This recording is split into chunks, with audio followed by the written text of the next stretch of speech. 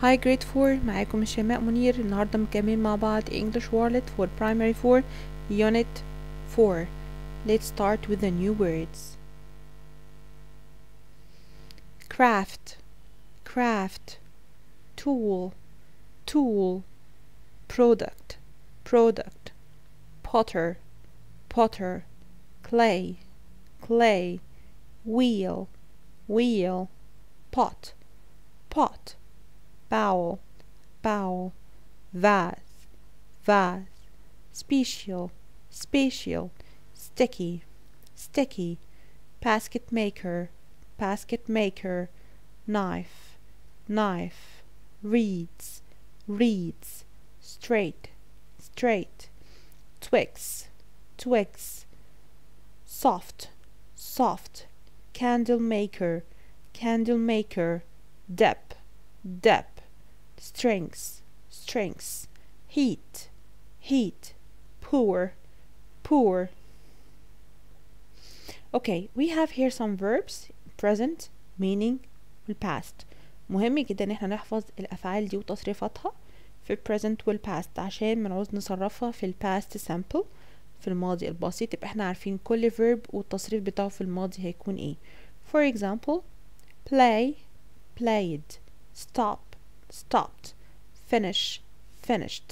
Start, started. Arrive, arrived. Look, looked. Open, opened. Crack, cracked. Clap, clapped. Visit, visited. Clean, cleaned. Watch, watched. Wash, washed. Run, ran.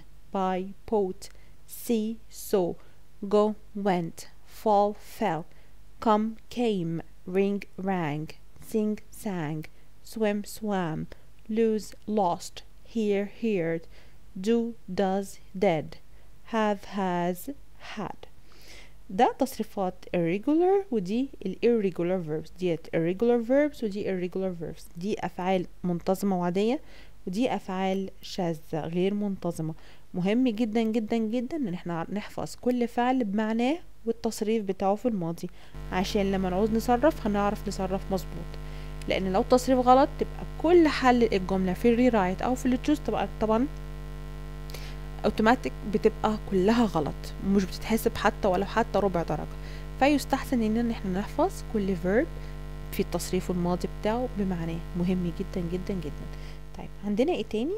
عندنا هنا نستخدم when يعني معناها عندما. بستخدم when بمعنى عندما للربط بين جملتين بسيطتين في زمن الماضي البسيط. بعمل منها join بربط بين جملتين في past simple. For example, when I got home yesterday لما وصلت بيتي امبارح I watched TV اتفرجت على التلفزيون. When the rain stopped they went into the garden لما المطر وقف هم بدأوا ان هم راحوا الجاردن. فوين بستخدمها بعمل بيها join بين جملتين في زمن الماضي البسيط. اوكي it's very simple, it's very easy. النهارده كان معادنا مع English World for Primary 4 Unit 4. يا رب الدرس كان خفيف وسهل عليكم. اي حد عنده سؤال او استفسار يبلغني. ما تنسوش تعملوا لايك وسبسكرايب للقناة بتاعتي على اليوتيوب، واشوفكم ان شاء الله في فيديو تاني. Thanks so much and see you soon. Bye.